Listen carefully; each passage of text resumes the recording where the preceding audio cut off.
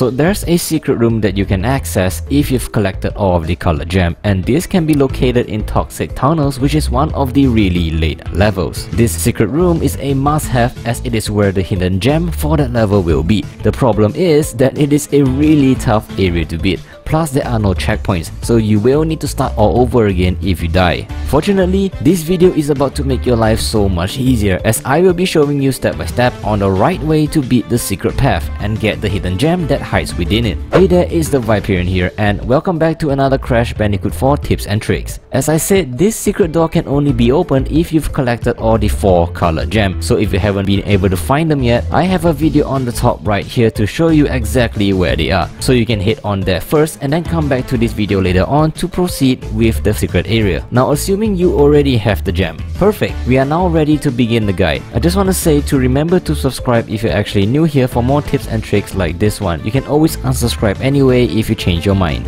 Now the door will automatically open the moment you go near it, and the way there is actually pretty simple, so just casually make your way deep inside and step into the green platform to begin the first trial. Now the first stage is the green path. Not really too hard yet, but there's a really tricky spot up front that can be made much easier. Start off by swinging your way across and then jump behind this rat and get rid of it. Be careful of the electricity that comes out from this swinging pole, so don't rush and just time it right. Now this spot seems tricky, but it's actually really simple. All you need to do is to slide and then hold crouch till you reach to the end.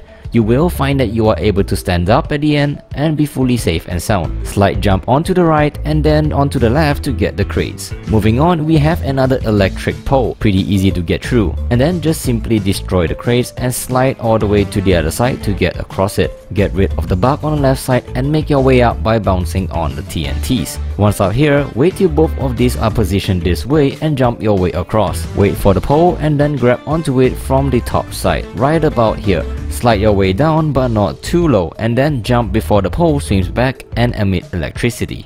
Congrats, you are now done with the first path. Moving on to the second path, the red gem. This one is slightly trickier due to the timing you need to keep in mind. Break the crate on the first platform that comes and then easily make your way to the second one. You have to time your jump on the TNT or else you'll fall off when the platform moves. Immediately jump on the TNT crate once the platform stops, and once the timer reaches 0, slide jump to whichever the direction the platform is moving to avoid the explosion. For my case, it's the front side. Do note that this is my method and what works for me, but this can be done however you want. Move on to the third platform and kill the rat from behind, and then the moment this wall running thing actually comes up, that is when you want to use it as soon as possible, and then remember to double jump at the very end to avoid the nitro crates. Now this part is actually easier than it seems, it just looks confusing. All you need to do is to make your way onto the first railroad, wait for an opening on the other side and then make your way there. The key here on the second railway is that you are able to jump above the enemies with a simple double jump, so don't worry and just do that whenever you need it. Remember to jump on this arrow crate to get the additional crates here on the left side.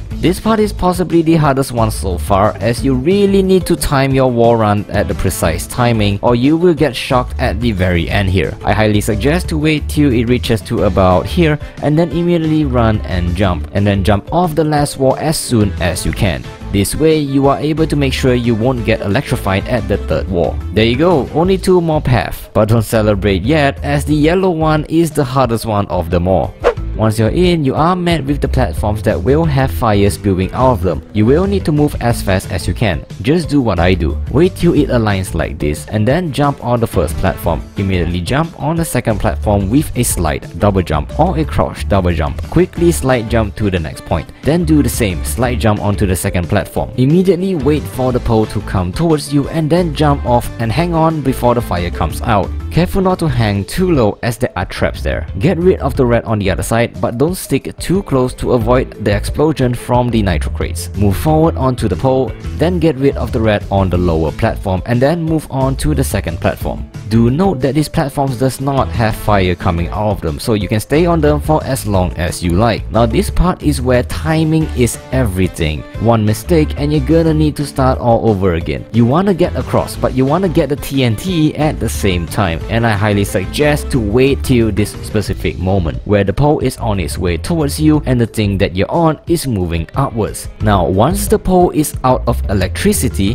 do this extremely quick movement. Slide jump off forward and aim to step on the TNT. After that, immediately slide back to where you came from on the TNT, but this time far enough so you can grab the pole the moment it's actually safe. This takes a lot of patience and skill to pull off, so just take a deep breath, wait till the opportunity presents itself, and then take action. Make your way towards to the right side, and careful that this spits fire as well. Spin the Cras to blow up the TNTs. After that, this is where you will feel your life flashing before your eyes. Wait till the exact moment the crate reaches below, then tap the jump button to do a small hop to the other side, as you really need to get to the other side as fast as you can. Now on my way out here, I actually did a small mistake. As you can see, I jumped after the crate is in the air, so I was actually lucky to have Aku Aku with me, but at least now you know the exact timing to look out for. The rest of the secret gem path is pretty straightforward and easy, as the blue gem is the easiest one of them all. All you need to do is to stand on a cart and think of what the hell you've just been through. Just remember to jump off at the very end, or all of those was for nothing. And there you have it, the clear gem for Toxic Waste. Personally, I died like 50 times here alone, so don't feel bad if this is too hard for you. And by the way, comment down below, is Crash Bandicoot 4 too hard for you? I would love to read your comments. So if you actually like this guide and want to see more, do check out my channel, and why not subscribe for more tips and tricks like this one. Again, you can always change your mind in the future if you want to. A quick thanks to the supporters of the channel, you guys are amazing. Oh, and if you want to find all the other colored gems as well, click on the video you see on the left side here, or you can click the one on the right for the easiest and best way to get the blue gem, as the blue gem is actually the hardest one to get among all of them. This is the Viperian signing off. Thanks for watching, and I'll see you in that video.